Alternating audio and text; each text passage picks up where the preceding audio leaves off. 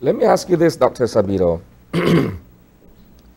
I go over into Guatemala or Mexico, spend a night or two, and upon my return to our border, I get tested and I return positive for COVID-19.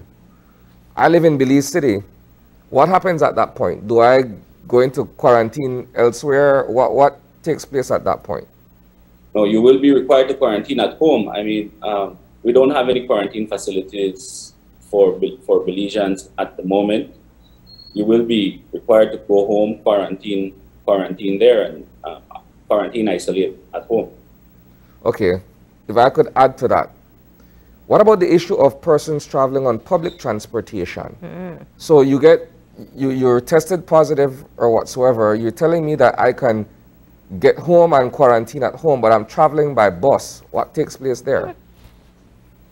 I think the Ministry of Health will have to have something in place. Dr. Diaz alluded to something to this in one of your interviews last week, that they will have to either take a gold standard cab or something to get home, especially those traveling on public transportation, because, I mean, it poses a risk for the rest in the public transportation.